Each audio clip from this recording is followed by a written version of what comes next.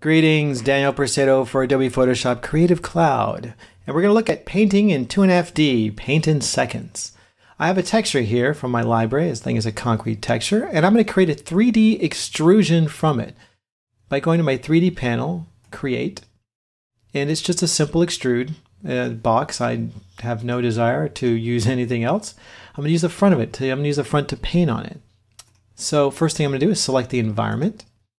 And I'm going to turn off the IBL because it's a little bit too bright. I kind of like where this light is positioned currently right now. And then next, I'm going to select a brush. And you're going to notice in the 3D Properties panel, we now have a 3D Paint Properties in Creative Cloud Photoshop. It's a new Properties panel dedicated to helping you paint more easily in Photoshop. We're going to go through these settings in another tutorial, but for this one, we're going to say Paint On and select Bump.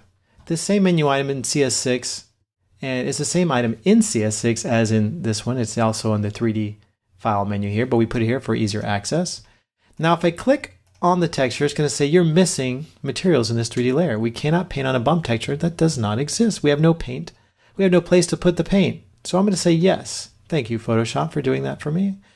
And now I'm going to switch this to black, because if I paint on white, you won't see anything. It's just white. And I can open the texture here. I'll show you what I mean. See, there's nothing to see here. But let's go back. You're going to hear me closing these documents, but it's okay. Let's go. Painting on black. All of a sudden, I have bumps. I'm painting on the bump map. And what this is black paint being placed on the bump channel here. Let's go ahead and arrange these vertically here so we can see what's going on. So if I paint on here, you'll see that there's paint being splattered. Now if I change this and swap the colors to white, it's as if I'm erasing the bumps off, which I am. I'm taking off the black paint, and you get some really great effects. And that's really all I wanted to show you today. Well, no, one more thing. Let's close this right now. We're going to go ahead and say yes to save it.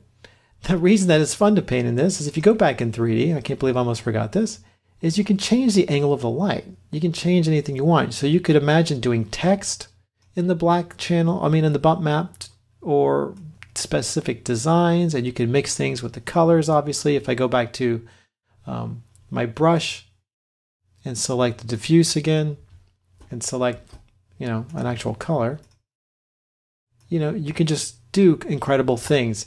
And we created it in this version of Creative Cloud a little bit. We made it easier to create this process. It's just right off the bat you can create a postcard, a texture, and then just start creating the maps and painting. So I hope you find this useful and creative in your design endeavors or photography or whatever it is that you choose to do. Leave your comments and questions, and I'll try to get to them as quick as I can. And thank you for watching.